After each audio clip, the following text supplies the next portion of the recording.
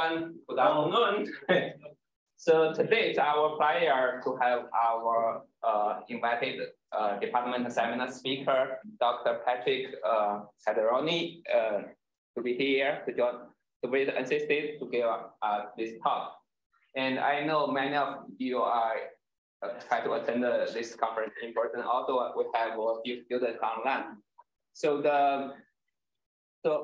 at the beginning, let me make a brief introduction about our VIP speaker.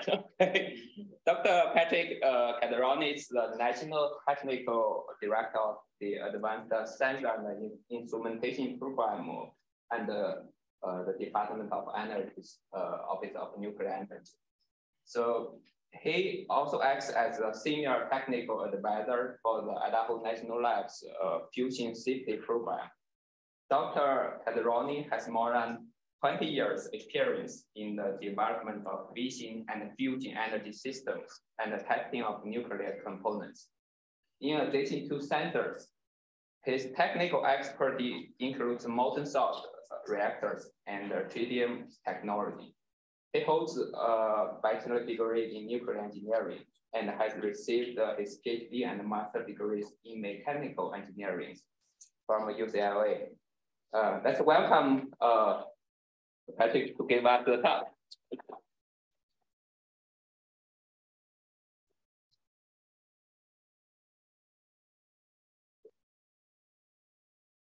So the slides are a bit dry, so I would encourage you to ask questions and be as interactive as possible. Otherwise, I will fall asleep myself while I talk. Because we have been around all day. That's for the recording. Speaker. Oh, yeah. Okay.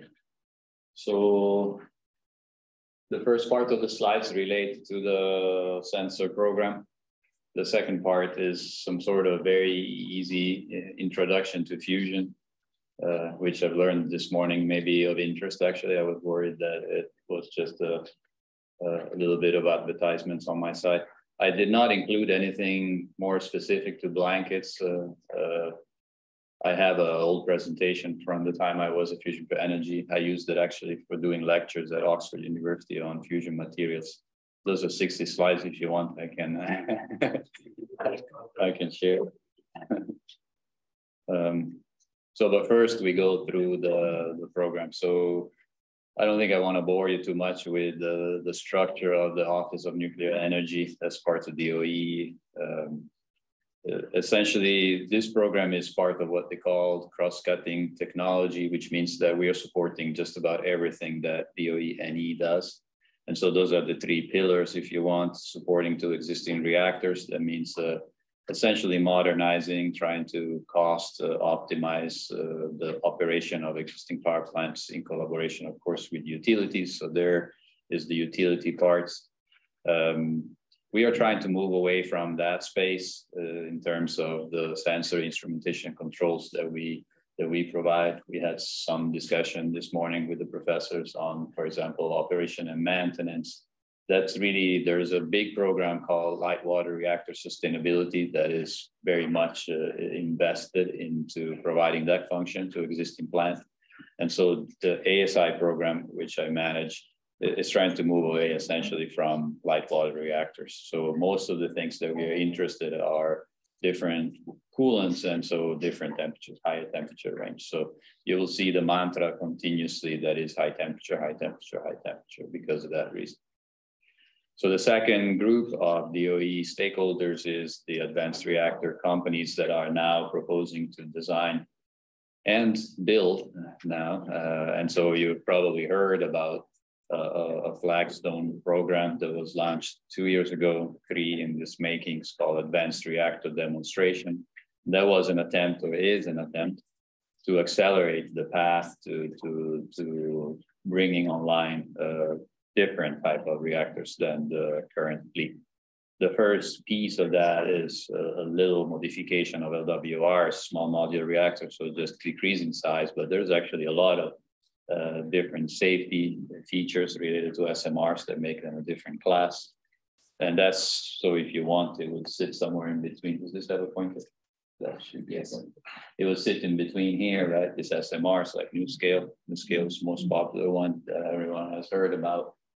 But then there's the advanced reactors. So the advanced reactors up until maybe 5 years ago used to be the same as saying generation 4 reactors in the three classic type of reactors, sodium, fast reactors, and essentially gas-cooled reactors, and then something else, right? So there was so for example, lead reactors and so forth. So, and the salt reactors started to came back as that third, fourth category.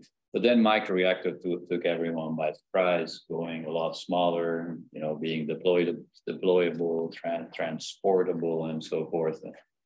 Start to make evidence that the cost case was actually there, that there was some reason, and integrating them with a different way to use heat, not only electricity, really brought in the case of for microreactors. So advanced reactors now involves all of that, and it's really targeting mainly private companies that are putting their own money into the design effort.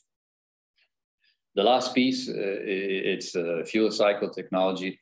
It's really there to say irradiation experiments. So, and that's one important part of the program, important part of us being here as well, because we are here to discuss the design of an experiment in our material test reactor at INL. It's called Advanced Test Reactor, ATR. So what that block is there for is to say that we want to have a justification for also providing instrumentation to irradiation experiment. That's the big part of what we do. Most irradiation experiments are performed in order to qualify new material, new fuel forms, and so that's why it's called fuel cycle technology. Those are everything that NE does, and we're supporting everything, which means the program is very scattered, which means that I have to worry about a lot of people complaining or giving me suggestions, giving me priorities and so forth. But that's so what we're doing here, the mission statement, you can read it. I'll just go through the mission because that's interesting. Develop advanced sensors, instrumentation, and controls. So that's the discussion we were having this morning, the fact that controls are included. Obviously, when you bring in controls, you bring in a very different aspect of what we do that address critical technology gaps for monitoring and controlling existing advanced reactors. So those are the three pieces. So it's the INC piece, right, that we want to.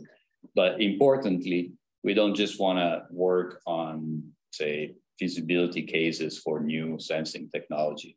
That's we do, but the important part is that we want to get them to a point in which whoever is the stakeholder, whether it's a program that wants to use this advanced optical fiber to measure their things in ATR, or whether it's TerraPower that wants now to include them in part of their design, that needs to be qualified, validated to a point in which they can take it on without much risk or without the risk involved in an R&D program.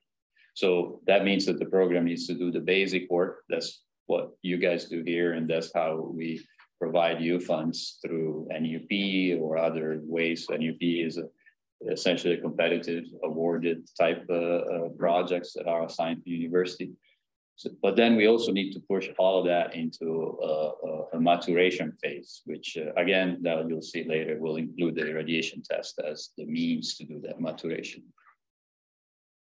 Maybe more interesting here, when we talk about sensors and instrumentation, or when we talk about INC, there's a lot of things that feed from a science and engineering perspective to it. There's the sensor piece. There's modeling, in particular in terms of sensor performance. There's material science, obviously, creating materials that withstand the conditions. Skipping the bottom, there's communication. So whether that's, fiber plays a role, wireless plays a role.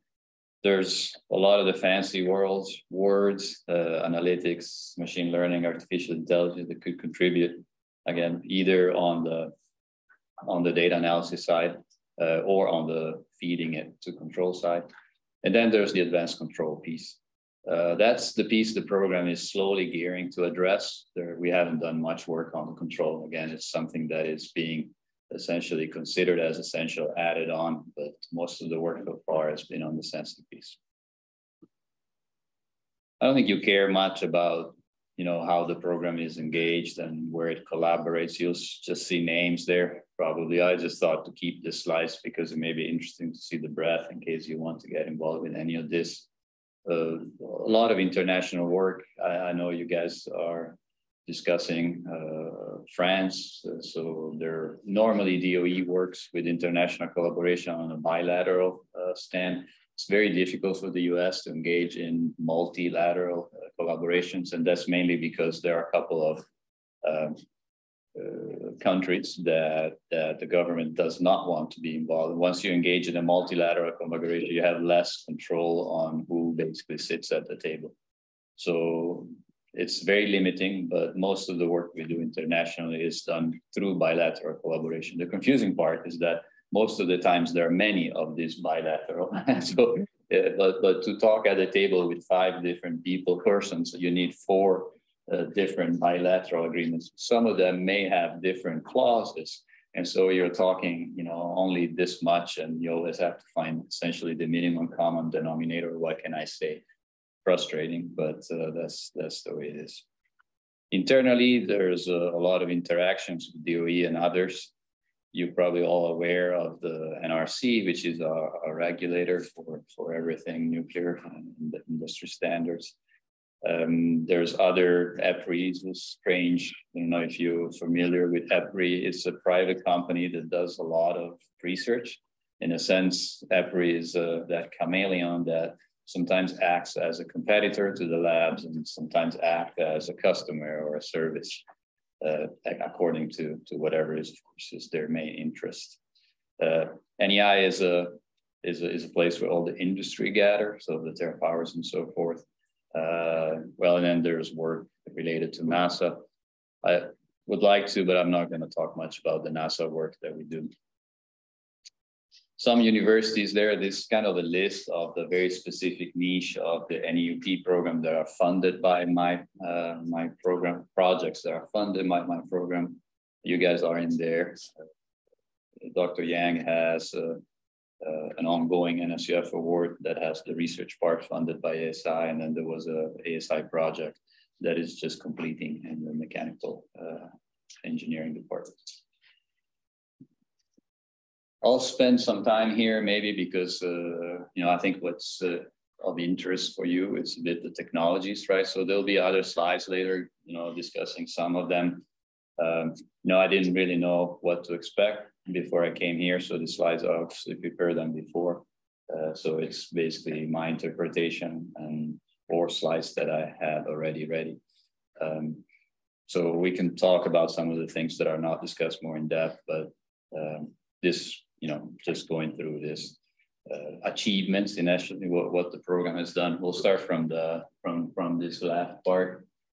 These are a way to measure. So the problem we wanted to solve here is to measure fuel center line temperature. So fuel pins are normally very easy cylindrical structure with pellets inside the pin, and the structure made of cladding material, in essence, metal.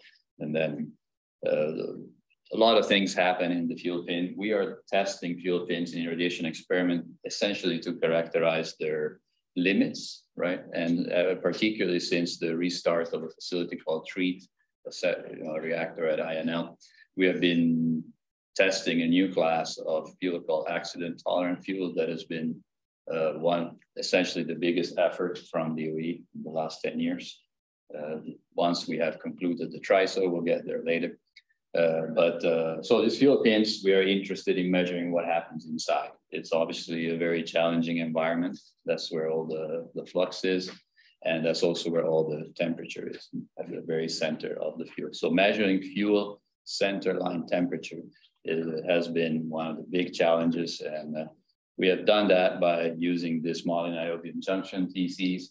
Molybdenum-niobiums are elements that are picked for very low cross section so that the drift due to transmutation is limited, as well as being capable to withstand temperatures above traditional thermocouples.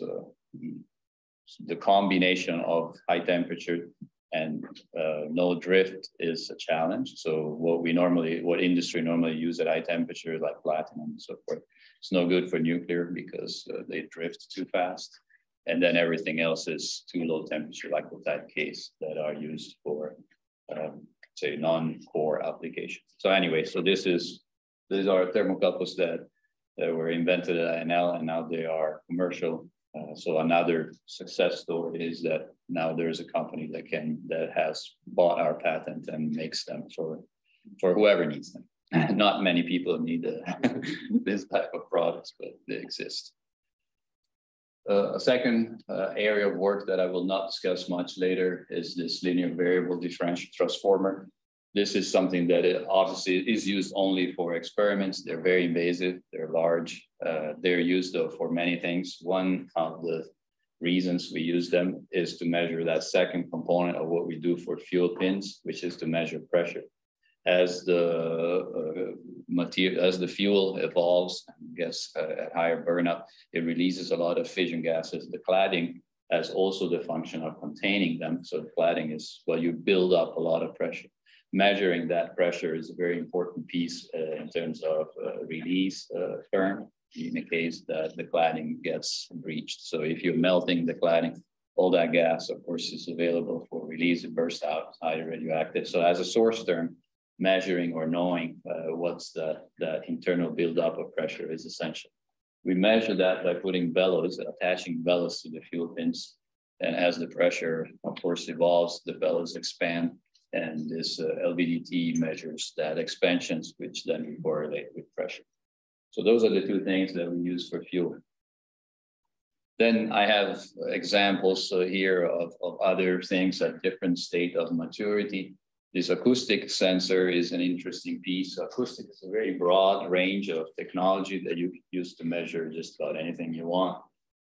The ultimate is to measure or use them for structural health monitoring. So measuring degradation of materials towards predictive maintenance and so forth. The easier thing, which is what we have here, is to measure temperature. Again, something very interesting, measuring temperature. This is a commercial, another example of commercial product. And here they're using a simpler way, a simpler method to create the acoustic wave using PZT materials.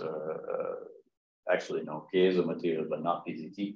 PZT cannot be used in nuclear because it transmits really fast. A couple of minutes, you'll basically degrade it to a point at which it can be used. It also has very low points, 0 point for actually behaving as a piezo material. So this is lithium niobate. This is the component makes. And what you really do is you send out your acoustic wave down this waveguide. You measure reflections at either notches or somewhat transition points that you've built in that waveguide. And that reflection time of flight, you measure temperature average between two reflections.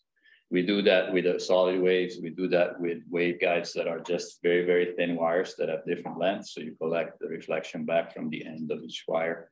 But essentially it allows you to do multi-point. This is a thick instrument. It's optimized for reliability. We use very much smaller cases than the one that we build. And essentially with the same thickness of a thermocouple, and we use thin thermocouples, 1/16 of an inch or 1 millimeter, you can collect up to 10 data points instead of the single data points at the thermocouple junction. In addition to that, the waveguide can be anything you want to a certain degree, but it could be tungsten. That means that you can stick it inside, 2000 degrees C type elements, so allowing you that high temperature. Of course, providing that your transducer at the top has enough delta T to survive. Again, this is a commercial one, lithium niobate. We actually use a different class of material. I don't remember if I have a slide on that, called magnetostrictive materials. Instead of moving because of an electricity, these guys move because of magnetic field. And those are much higher rad hard, so they can withstand a lot more radiation than the lithium niobate. And that's what we use for in-core measure. I will have slides on the FPND. This is the bread and butter of what we've been doing actually recently. Those are for measuring neutron flux. And then I will have slides on optical fibers and how we want to use them for nuclear systems. Another interesting piece here that I won't discuss further is that at the lower TRL technology readiness level, we're doing a lot of work to trying to use, trying to adapt techniques that we use during post-irradiation examination in our larger hot cells. So a lot of the traditional fuel development program go through the cycle of irradiation and PIE. And then when you take them out, so now your materials have been irradiated and you want to characterize them, you do funny things to them, you reheat them to get back to the high temperature. And some of the things that you do are you try to back up, for example, thermoconductivity, a very important property of the material as it degrades. So we try to adapt techniques that exist for PIE. Most of them are optics-based, laser-based, so they use free optics and so forth. We try to adapt them in pilot because some of the things we want to measure, you need to measure them while they're being irradiated. The thing that you can't do during PIE is that you lose a lot of information through the cooling and reheating that you do after. So you essentially re-anneal a lot of the defect. So the optical fiber, the use of fibers has allowed us to transfer some of these techniques in pilot. And that's, I won't talk too much about that because there's so that could be many hours discussion. If you're interested, there is actually at INL a specific EFRC, so Energy Frontier Research Center called TETI, T-E-T-I, and is dedicated essentially only to the measurement of material properties and in particular thermoconductivity for materials during irradiation. Here's a story that is relevant to you, particularly to whoever is interested in Pulsar or uses Pulsar or wants us to use Pulsar, which is the idea of the irradiation testing, right? So ever since I took on leading this program, at the beginning, I really had to defend why we were catering to irradiation experiments, right? The DOE would say, no, all we care is industry partners. We want the industry partners. You have to work with their power.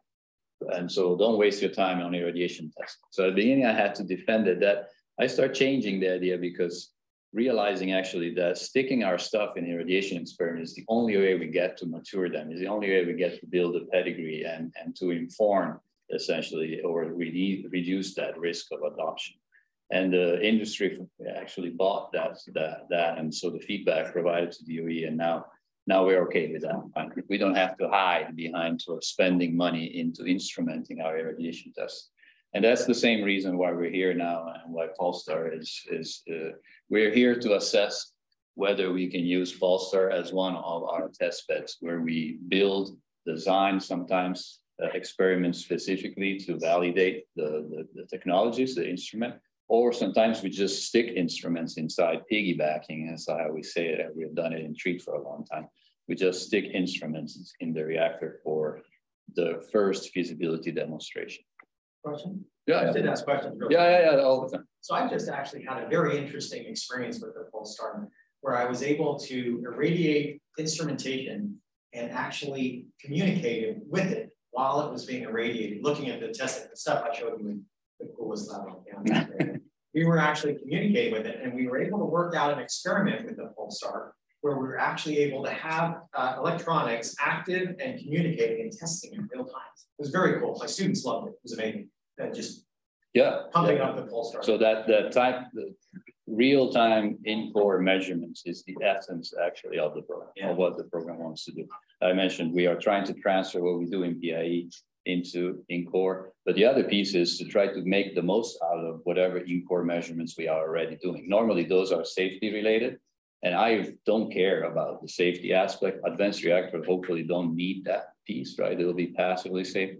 I do care about performance though, and that's what we don't talk about, how to use current measurements in reactors for performance, how to use them better and so forth. So yeah, definitely, that's exactly what we do. So in TREAT, that's what we do all the time. TREAT is a pulse power facility. It's an open air core, graphite moderated.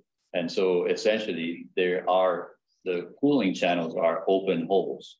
And so for the last 5 years, since the TREAT restart, we've been just dangling instruments out of titanium holders on the top of the core. We had two of each person that worked with me. They just go there on top of the core, they dangle this thing and give it there. That has been extremely successful. It's a fast pulse, millisecond to seconds, depending on who's driving. So there's a program that drives the experiment of the day, just like in Pulsar. And then we call this concurrent testing because we are doing it concurrently. We don't care about, because we are happy with any type of flux any type of hull shape. We want them all, right? We want to demonstrate that the instrument works in all the type of regimes that you want. So we call them concurrent testing. We don't pay for the experiment. We just pay back. Perfect. So that has worked very good. Now, last year, INL, as always, to have everything that is very successful in government gets killed for some reason by but essentially, the more successful you are, the more you have to watch your back. This was extremely successful. So now we're paying the price. The price comes with standardizing configuration management. And with that comes the fact that now our little titanium holders, they can't be 3D printed anymore. They can't be, they have to have pedigree. We need to have drawings. And the funniest thing on this is that I put, let's say, a thermocouple inside an experiment. For the drawings that get, through the quality assurance and so forth, the thermocouple is a black box, it's a line. And they're happy with that because it's, inside an experiment.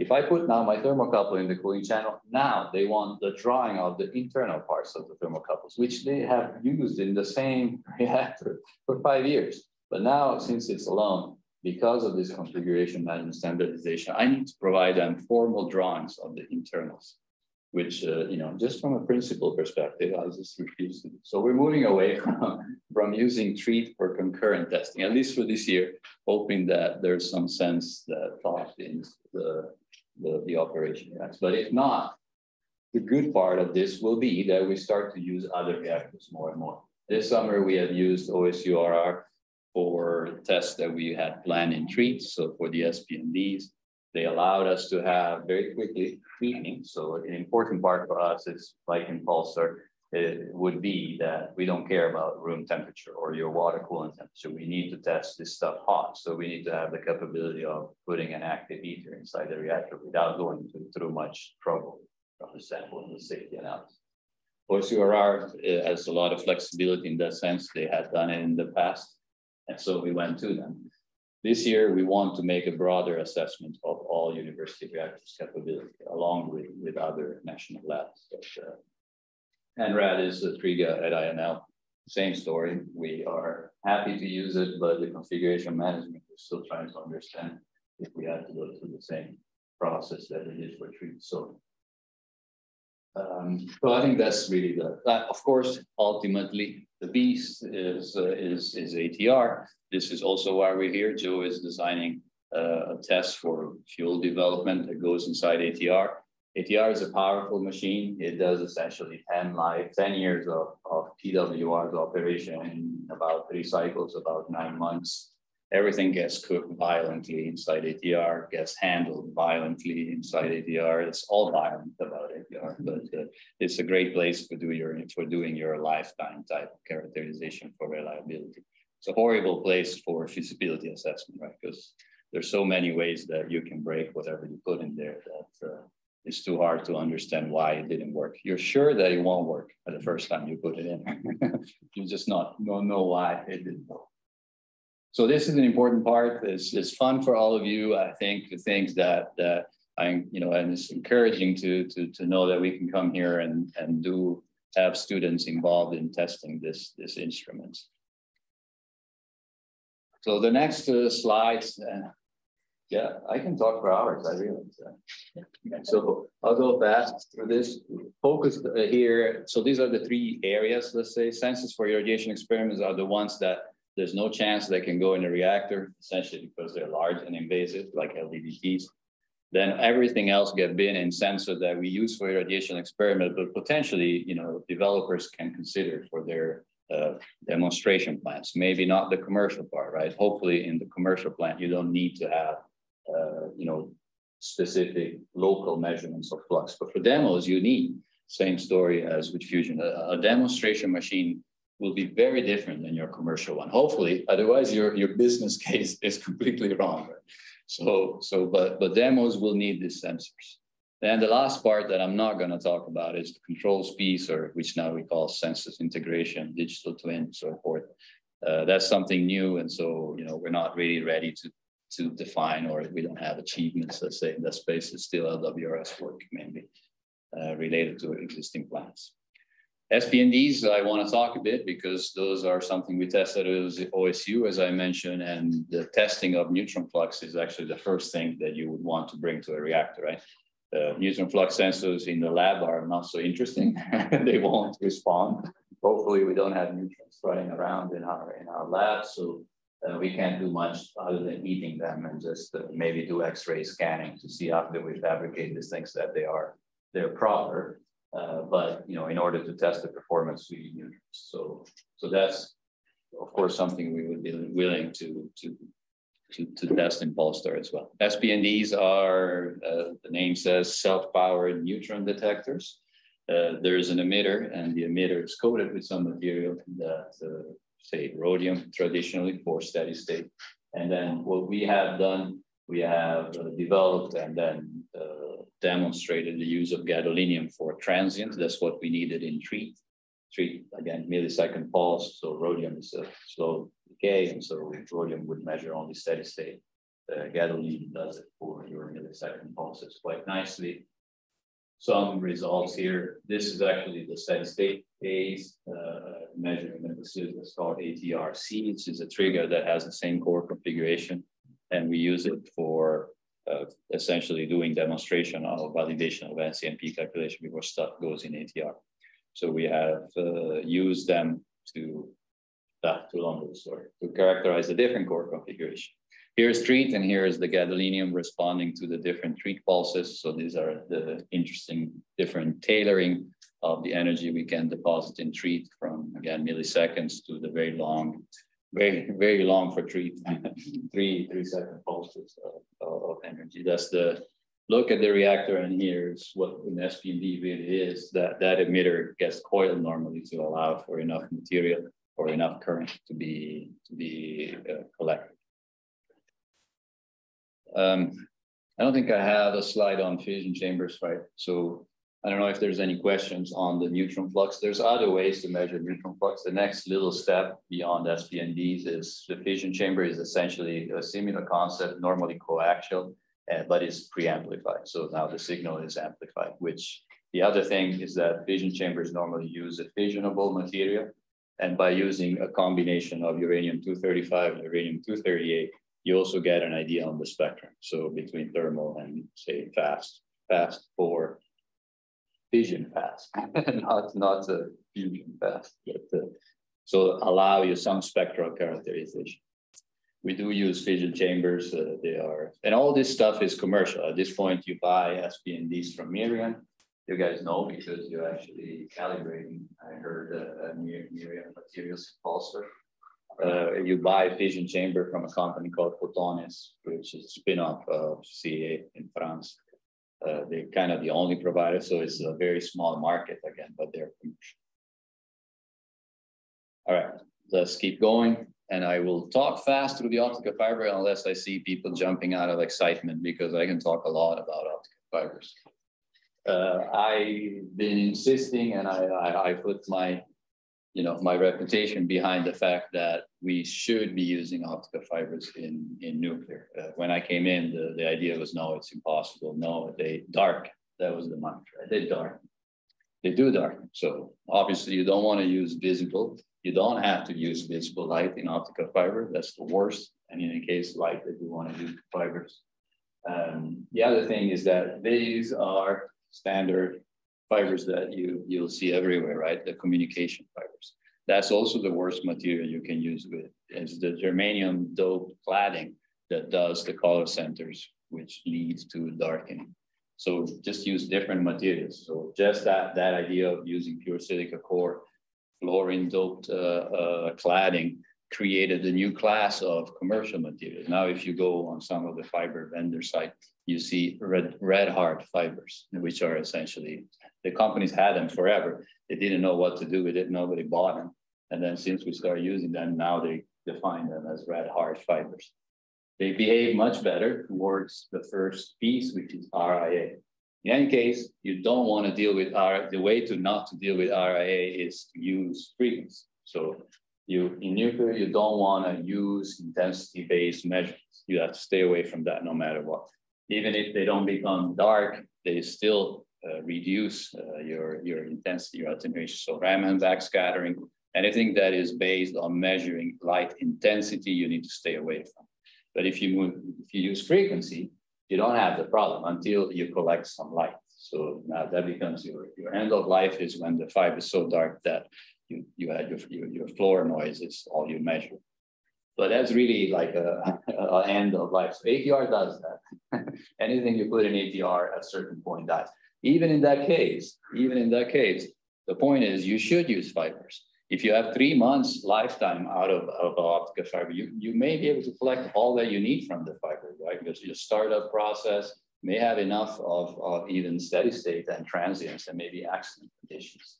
Fibers are very, very, light to your design, to your, you can have a fiber sitting there forever. It doesn't really matter, right? So even in that case, you'll have a case. But if you use frequency, you will collect a lot of information out of the type. Out of fiber. So if you use frequency though, you still have issues. And the issue is decalibration because of essentially compaction of the glass. This is a way that we are hoping that we can get rid of decalibration. Whatever scheme you use to measure your phenomena in the fiber, whether it's grading, whether it's distributed measurement, the idea behind the fiber is that you can put a lot of sensors along the fiber length. The idea here is that one of these sensors, the first one, is actually a calibrating cavity. It's not really a sensor. There's a lot of, physics and optics behind this, but the idea is that if you use this void that you have created inside the fiber to measure the compaction, and then you use that as a compensation tool. At this point, you have a real-time compensation. So the signal that you drag out is compensated for compaction, and you don't have that drift any longer. This we are testing is inside many reactors, and hopefully we will be soon coming up with this, process to use this to perform that compensation. Another way, a reason to use fibers, I showed you before, that material type testing where we use the fiber only as a waveguide, as a light guide. There it was to bring the laser in and out while the material was oscillating. Here is standard pyrometry. So the fiber here is used to look at the surface. It has a 45 degrees cut, and the fiber looks at the side of the cladding. And now you measure cladding temperature right before essentially the cladding explodes, because in treat, the cladding literally explodes. And you measure that temperature right before you breach it. We found out that we were using small, tiny thermocouples attached to the cladding. A tiny thermocouple will not have heat, it will not remove heat through conduction at a steady state, but during that millisecond transient, it is a significant thin effect. So now that we start to use pyrometry, we realize that the cladding temperature we were measuring were actually 200 degrees off. We were talking high temperature, 1600, 1800 C. But they were 200 degrees off, and that's 200 degrees of conservativeness you put in your regulatory cladding approval, right? So that's big, that's an example of how the nuclear industry has to go through all this over conservatism, because it's very hard to measure things, and when you measure them with uncertainties, you always have to take that super high conservatism out of into it. And if you do better measurements, like in this case, now you can use that material for 200 degrees more, which means you can push your and so forth, right? That translates into cost or. I don't know, how much do you care about fibers? But the next step is, instead of using point measurement, you use distributed temperature measurement. So here is an example how that's done. Optical frequency domain reflectometry. It's basically a monopoly of a company called Luna, Luna Innovations. They provide the interrogator that does this stuff. It costs $200K for an R&D unit that is a bit more intelligent, $80K for the stupid version that only has, that doesn't allow you to change parameters when it stops working. For example, because it's too hot, it stops working, it just hits you out an error. But it's really cool technology. Here, you sweep into the frequency, so you pay a price in terms of time. You have to integrate through the whole wavelength that you're using. So it takes about 10 seconds, 12 seconds. So you get a data point every 10 seconds now. You can push it to 2 seconds depending on, but anyway, you sweep through frequency, you collect that holes, and that's the signature that you get through the whole fiber. That fiber can be a kilometer. They use it in mines, for example, to detect methane leaks. They're up to 10 kilometers. One sweat is 10 kilometers long. And then you just look at the signatures. If there's a ping, so if there's a difference essentially that you collect, then you do frequency to time of flight, and you go and pinpoint where that leak is or where that over signal was. We do the same with temperature, and now we build temperature maps, as you see there, for example, of this heat sheet. This is what we are selling as to advanced reactors for temperature mapping. If you move on to, and instead of having one data point at the core outlet, now you have a map of the core in terms of temperature. What can you do with it? I don't know. It's not my job, right? That's the question we're asking the designers. But that's something that I'm interested also in discussing with you guys, for example, to design experiments in pulse. That's what Constantine is interested in terms of validating these core models, right? What can you do if you can do temperature mapping, 3D temperature mapping, right? What you do with that information is an important question that we are going for trying to address. Here is a bit of everything else. That's a pressure sensor example. Another way to use optical fiber. We discussed it yesterday. I don't remember where or when or why. I remember when and where, but I don't remember why. An easier way to, again, it's a 1-point measurement, but you use the optical fiber to build an interferometry pattern. And as the diaphragm is moving, because the pressure, that interferometry pattern changes. Again, another wavelength-based measurement, the peak of interferometry shifts. And so this is an easy way to measure pressure. There's another of this, again, the fiber just has to continue transmitting light throughout operation. We are, oh yeah, that's why, because that's the part that we are including in Joe's test. Yeah, and that's why one of the reasons we were here we are promoting that, and BWXT is considering including that in their small, in the microreactor, which is a helium coolant, and so they care about the local pressure, right? For example, to look at channel blocking. So that's the acoustic sensor. I talked about it before. Here's a transducer coil with magnetostricting material. Here are some of the examples of the different type of waveguides that you can use. Here's a thermocouple. I think I did talk about this before. So again, 1600 C. I want to talk quickly about the fusion stuff. So I'll go through this, but this is important because we just toured the additive manufacturing facility. So in terms of additive manufacturing, the key for us is to be able to print ceramics. So, and that's for conformal, to allow for conformal sensing. So we need to learn to take what you guys are already doing with metals, but then we need to print ceramics on top of metals, and they need to be stable at, to temperature, thermal fatigue. And then we need to print other metals on top of the ceramics sitting on the metal. So that's the 3-layer step. And that what we are working on some of these pieces, I don't want to pay for the ceramic part. I think there's, a lot of programs, a lot of industry, a lot of areas have an interest there. We are developing the inks, the right inks for the sensor piece. And so that's really what we are working towards for that 3rd layer. But we need to rely on others to do the ceramic part, because that's a very complex problem. We are using that for strain gauges. And that's kind of the first application, in part because it's very hard to find the strain gauges. Otherwise, they would work at temperature and radiation. They're very bulky. And here is something we just talked about before, red hard electronics. We were just discussing the fact that you can take conventional CMOS and do something to them, seal them essentially so that they can operate in certain conditions. But if we're talking about inside the vessel, that's not what you can do. JFET is a commercial technology at low temperature. It could work. So we're building some, just as an example, an analog to optical transducer based on JFET, conventional JFET silicon. But then there's the opportunity to use different materials and build JFETs out of gallium nitride. That's what Oak Ridge is looking at.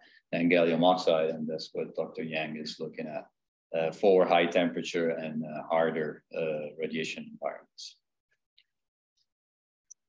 So that's what I had on the sensor, and I'm done. Look at that.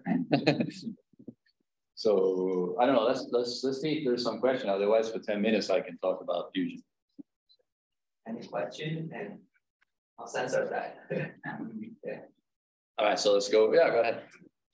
So your LVDT can use in the reactor.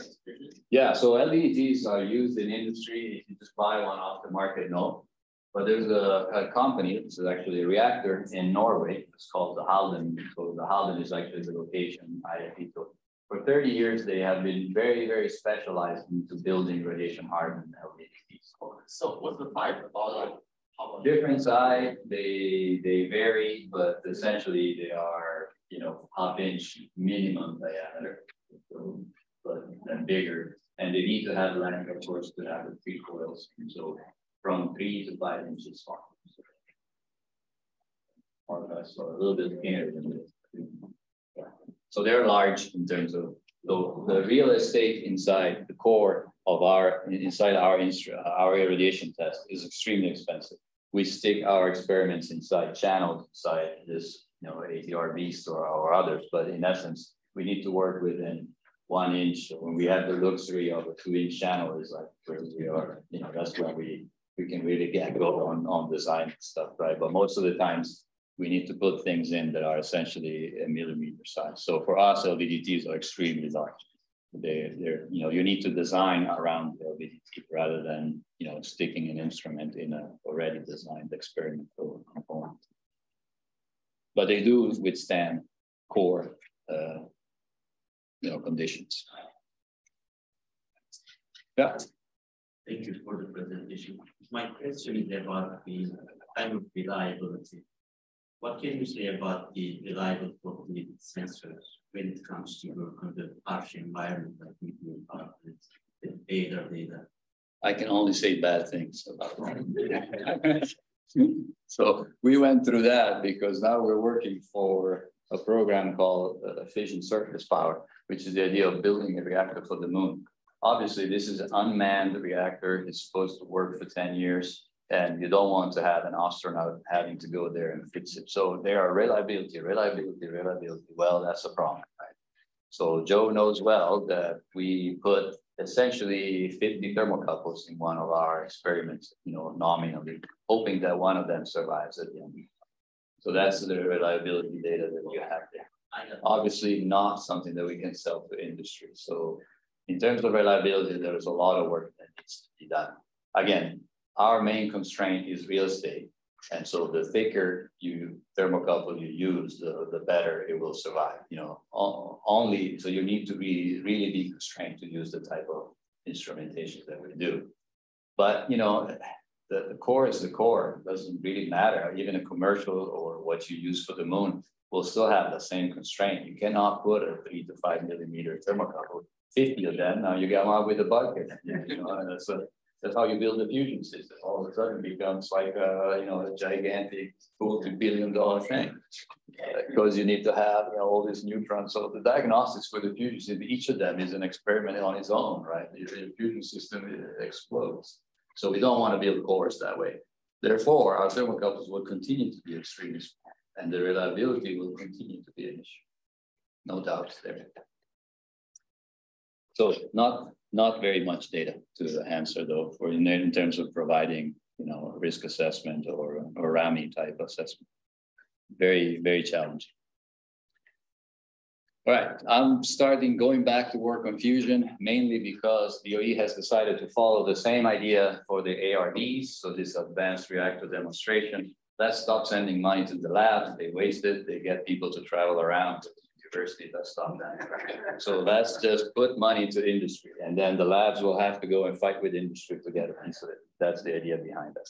Fusion has decided to do the same thing. So just actually 10 days ago, last weekend, came out with, surprised everyone with this call. It's the beginning, a lot less money than in fission. In fission, we're talking 500 million. Here we're talking 50 or 25 for next year. And it's design. Well, in fission, we're building demonstration plants. In fusion, we're just going to be doing design. But that's the same idea. They're selling this to these new industries that are saying that in 10 years they can build a fusion reactor. So it's a good idea, though. Let's give it a try. Let's have them showing really what they're up to, right? Instead of just keep saying it. So it's a good idea. So, you know, a lot more interest now in fusion from everywhere, from commercial and not. So it's, unfortunately, this presentation has got old a little, so I'll have to stay here forever. And we'll go fast through that on what fusions has achieved. Not much, to tell you the truth. So we have two facilities essentially that have achieved or used tritium, which is really what you need in order to claim that you can heat the plasma itself, right? Otherwise, you just keep using electricity generated possibly by fission. It's a good thing, but you're still using electricity, a lot of it, to actually do this experiments. Two facilities that use tritium, TFDR, which is actually almost gone now in terms of memory, but that was really the facility. And then JET, which has continued doing that. And just last year completed their second cycle of DT experiments. Then there's a lot of other valuable plasma physics experiments like the 3D, but those are essentially plasma physics experiments. I don't talk much about NIF. That's also not a fusion machine. That's a weapons testing. Yeah, that's high energy density plasma. Yeah, sure. Also called weapons testing. Yeah. So, but in fusion, what you need fuel. So not so different, right, than a fission plant. In reality, if you are not a plasma physicist, you need fuel, you need confinement, you need heat, and then you need all your systems around. And you see the scale of this beast. I'll have to go fast through this, but what's the fuel for fusion? Everyone says it's water, right? And it's a component. The fuel for fusion is lithium. Lithium is what generates tritium to breeding. So what you put into the machine is lithium. By the way, lithium is probably the worst thing you want to compete on right now because the batteries. So that is bad. But that's the reality of fusion. You're using lithium and not water. You use water in part, the deuterium, so the heavy part of water, you mix it with tritium that you generate from lithium, and you get a lot of neutrons out of it. So that is your fusion machine. A nuclear facility. I don't know how much you want to know about this. You need to push this thing to a point, and the most interesting thing is to consider this piece, you know, famous Lawson criterion. You need to get that number high, and you can do it by balancing these three parts: time, temperature, and density. So you can focus these things very much. That's what NIF does. That's what the ignition type or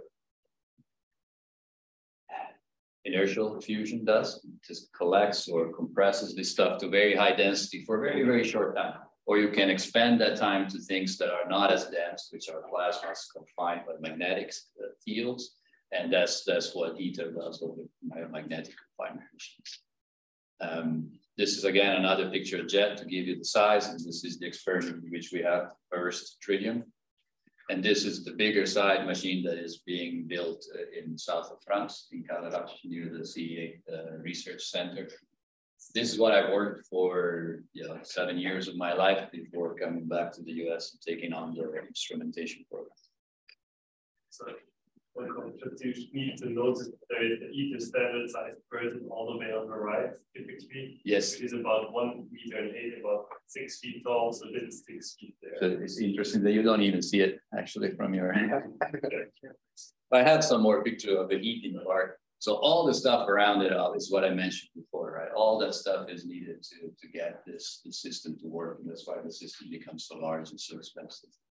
Here's why we need to use DT. So that's, you probably understand cross sections being with the engineers. So this is log, unfortunately. We will hope that will be linear, but it's not. So credible path for now is DT, to be realistic. There's companies pushing for this proton boron reaction for confinement, only one. And then there are companies that are still talking about aneutronic fusion.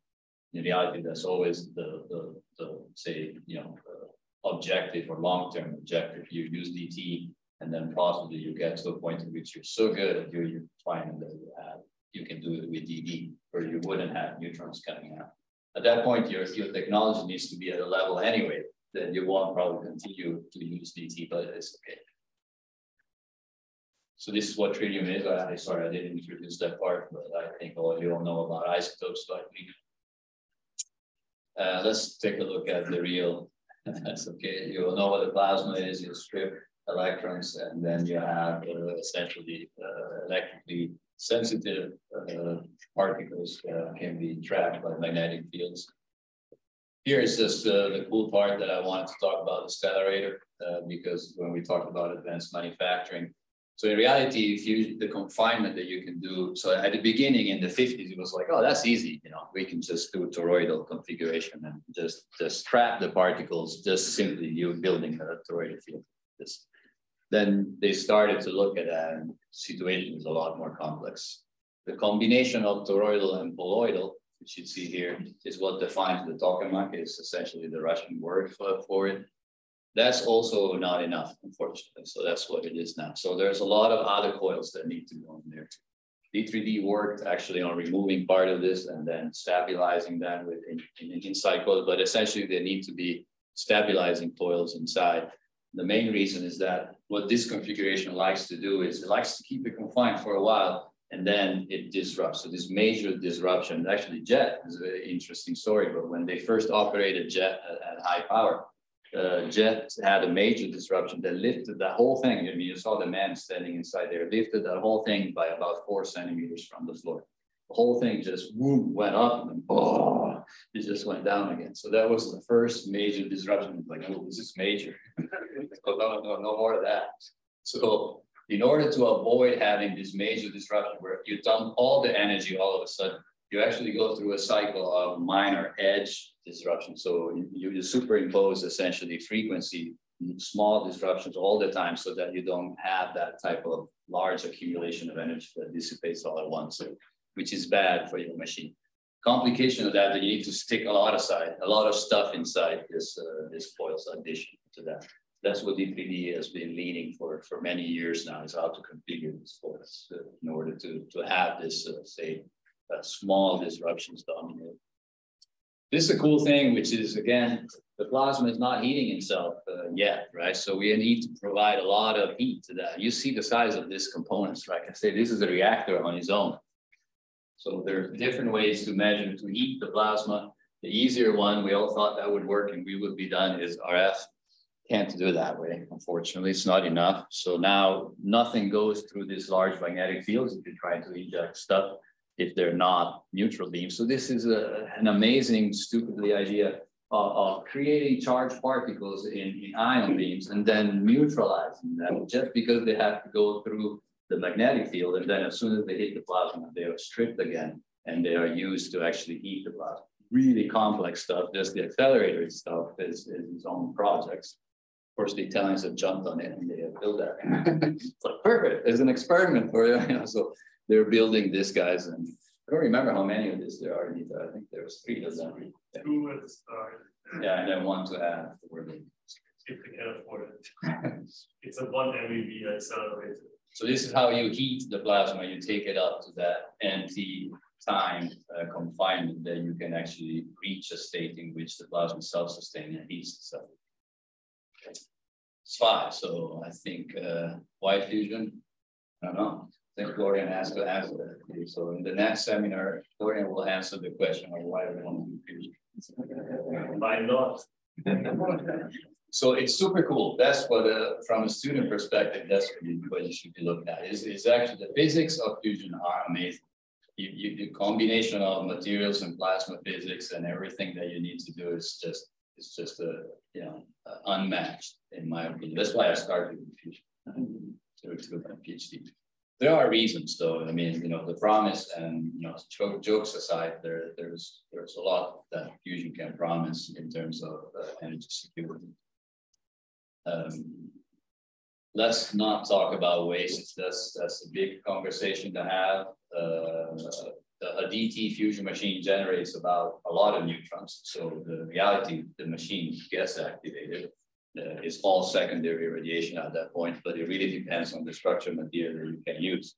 if you use conventional structured materials, you still end up with a very, very hot machine after you operate it for a while. So fusion community is looking at reduced activation for martensitic steel for that purpose.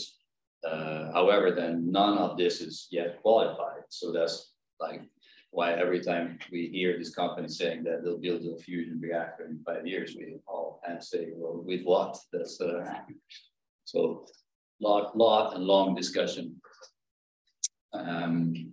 But yeah, of course, the energy promise, you'll understand that in terms of yield and how much energy you can use. This, I just want to show you the, oh yeah, these are a bunch of cool pictures of including the 3D.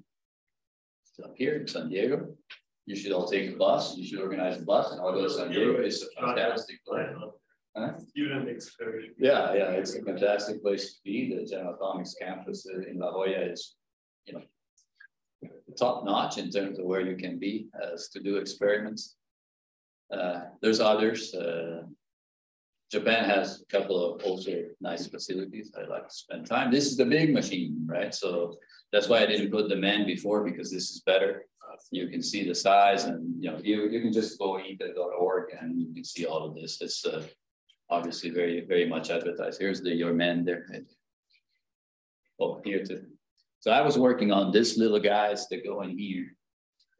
These little things, they're called test blanket modules. This machine is a gigantic waste of energy. All the heat that is generated is dissipated in water blankets. So the water just cools it down because they don't want the heat in essence. But of course, a reactor would have to use the heat. And so they're trying technologies in these little cassettes here that represent essentially how you would generate tritium to breed it and how you would remove the heat to generate electricity. Test blanket models. Optimism. Those are all the companies that we are discussing for this ARD. Just go on this, it's called Fusion Industry Association. Just click it and you go in members, and then you get this page, and then you can go into their web pages and look at all the promises they give you. Some of them are, so this is what I wanted to show for some of the advanced manufacturing people. So I was describing that the accelerator is a super cool thing, because when you take the toroid field, right, now you know that the tokamak field, which is rather simple, is not working. So what you need to do is you need to add things inside magnets, inside the core, to actually twist the field horribly so that it's stable. That is the result. So when you look at the toroidal field, the way that, you know, it's simple, the way that it really wants to be is this. And the accelerator idea is you take that twisted stuff, you build it that way, you build the magnets that way, in that twisted configuration where the plasma wants to be, and then it's stable. And so, and they're building machines like this. Weldestein in Germany, it's actually built, it's operating, it's crazy. So don't do it. But now there's additive manufacturing. So maybe we can do it. So that's why I like accelerators, because additive manufacturing could be a solution for building this very, very intricate stuff. And if you could figure out how to print the magnets, so use the magnet relevant materials to actually and print them in this distorted configuration, maybe it would work. Maybe this is the first step. I don't know. Maybe this is the first step. That's what probably the most advanced. There's a company that has actually been used as the target for the money that I discussed before. It's called Commonwealth Fusion System out of MIT. That's what they're selling, a much smaller configuration called spherical torus. Many of the problems are similar though. Another idea, and I go through this just so that I can stimulate your inventiveness, is that if I could have, instead of a solid wall, a liquid wall, that would allow me for many, many things. You know, for one thing, I don't have the wall problem, but it gets damaged by disruptions and so forth because the liquid circulates. But also, if I use lithium, then it's a fantastic material. It's a soft material to have at the site. The plasma loves to have lithium. Tungsten is what we use now. And that's already too heavy. Every time you have some of the tungsten going back in the plasma, it cools it down. The plasma essentially loves to be hydrogen. Anything heavy you put in the plasma just weighs it down. So lithium is good, it's good. Using lithium is a problem, right? Lithium is like sodium is reactive to oxygen and so forth. But that's good. So interesting physics and interesting engineering. So another idea, some of the companies, as you go through, you'll scroll, you'll see magnetized target fusion, an in-between thing between magnetic and inertial confinement. And the compact is, so the spherical torus is one. There have been other examples of compact fusion. We already discussed the fuel. The promise of non-neutron fusion is by using DE, essentially. In this case, also proton-boron. You don't have neutrons, you don't have activation. It's a lot simpler. And then finally, yeah, this I already discussed. I wanted to have the final slide. It's not mine, so I don't take responsibility for that. But the Back to the Future, you know, there was a fusion reactor in the car. And then there's cold fusion. Cold fusion is, you know, so you can take it with whatever, however you want to interpret it. But the physics behind it is extremely. I really liked. Yeah, I wish I could have understood Bose-Einstein condensation, then I would not have become an engineer. But unfortunately, when I tried, it was just beyond me. I decided that nuclear engineering was a better prospect for me. So that's your fusion slides. I don't think there's any time for questions. I already went over it. But if you have any questions. Right. Thanks a lot, Pattrick. I know we run out of time a little bit, and let me take a look at online to see if we have any. Yeah, I think that we are good. And if you know, have Pattrick's contact information, if you have further questions, feel free to reach out. Okay. Thank you. Have a good night.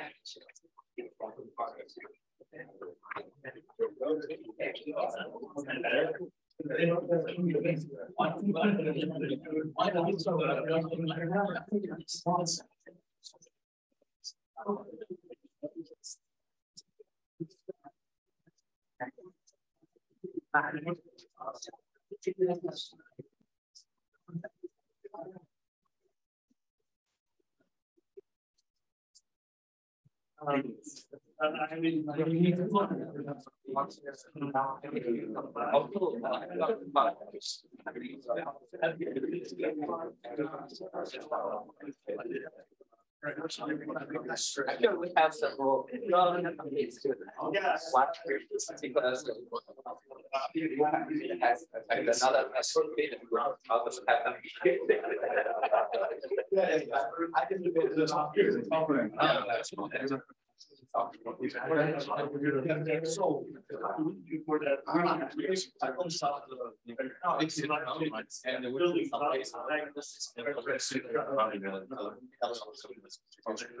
And also we want to test the defect points.